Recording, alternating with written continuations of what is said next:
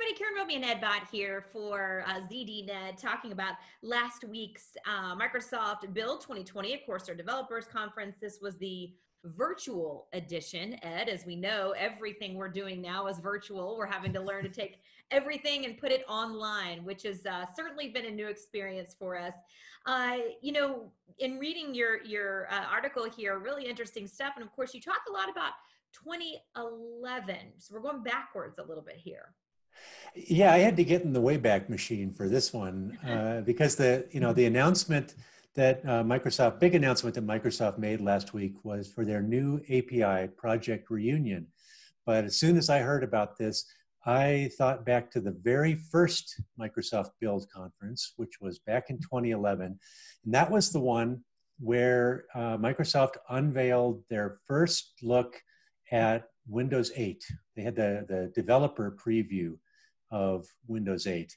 And as part of that, they showed off a group of new apps for their new operating system that was designed to compete with Apple's iPad on tablets and touchscreen devices. And you know how they say you only get one chance to make a first impression? Well, their first impression when they released that developers preview, all those apps were literally how I spent my summer vacation projects that had been written by Microsoft's interns. And even though a year later, when Microsoft wound up shipping Windows 8, they had real apps in there that had been written by real developers and solved real problems, the market kind of looked at these new apps, these new Windows apps, and they thought that, they basically decided these are wimpy and underpowered and dumbed down and generally not worth the effort. And the reaction that people had to these new apps was that they'll stick with desktop apps for real work. So for developers, the desktop apps use the old Win32 API. It's been around for decades, and Microsoft has renamed it the Windows API, but that's the one they used. Now, for the new style apps, Microsoft came up with a new API, and they've evolved it over the years.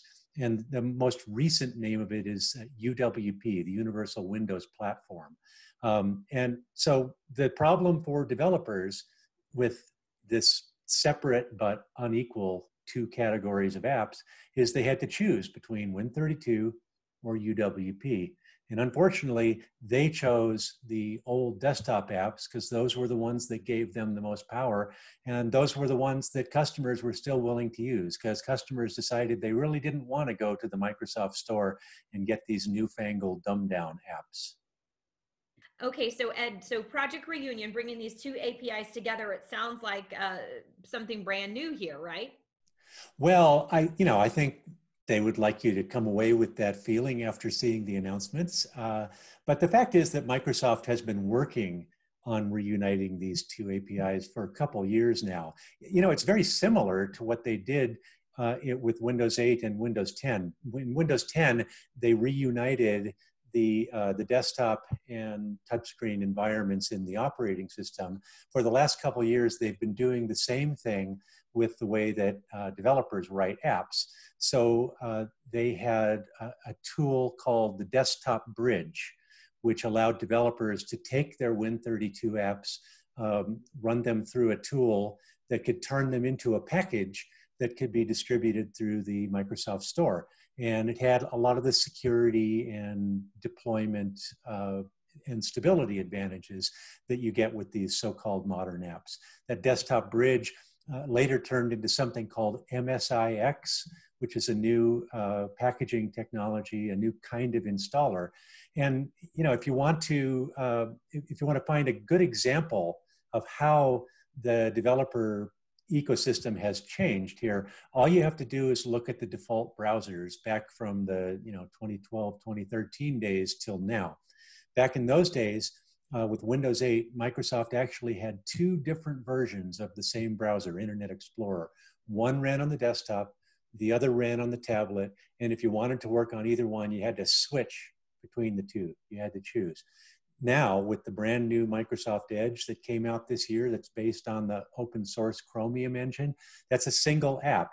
but it has a lot of the features that are typical of modern apps in there, including things like, the share panel.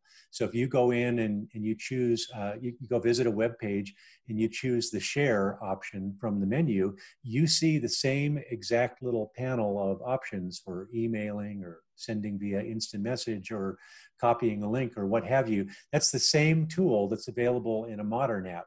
So they've managed to they've been bringing these things together for a couple of years. But what they're doing now is making it formal and publishing a new API on GitHub.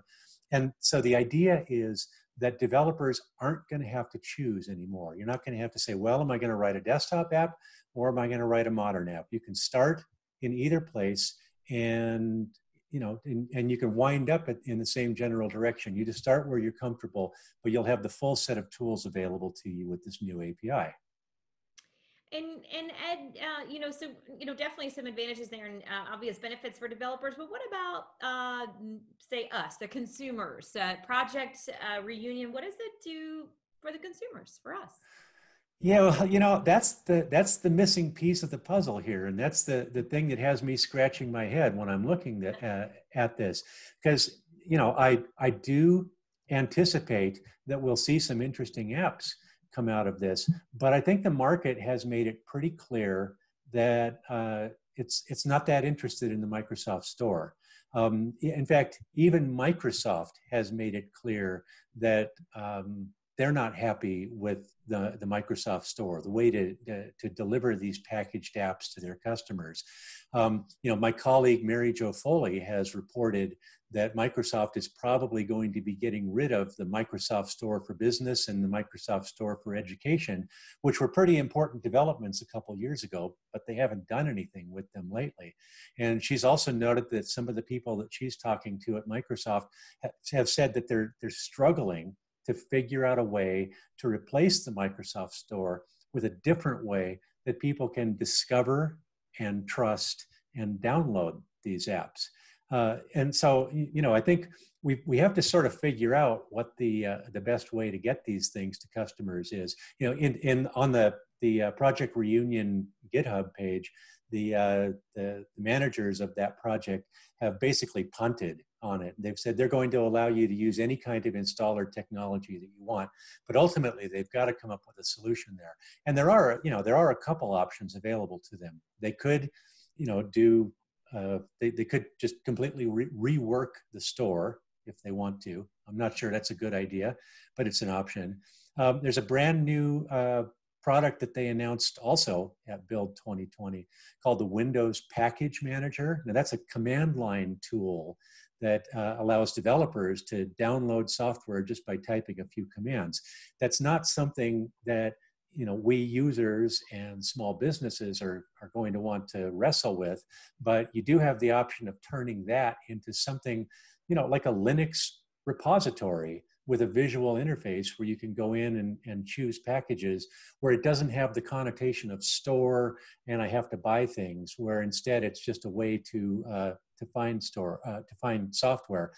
And then finally, there's a new technology that some people are taking advantage of, which allows you to create the same kind of package that goes into the Microsoft Store, but host it on a website, on Azure or on Amazon Web Services. And then when your customers come there and they find that package, they double click it and it's streamed over to their computer. And so you get the same security, the same reliability, the same software that you would have gotten from the store, but you have a direct connection to the developer that way. But I'm not sure which of these options they're going to choose or when we're going to see it. But this is something that's going to be going on through 2020. And, it'll be interesting to see how it plays out.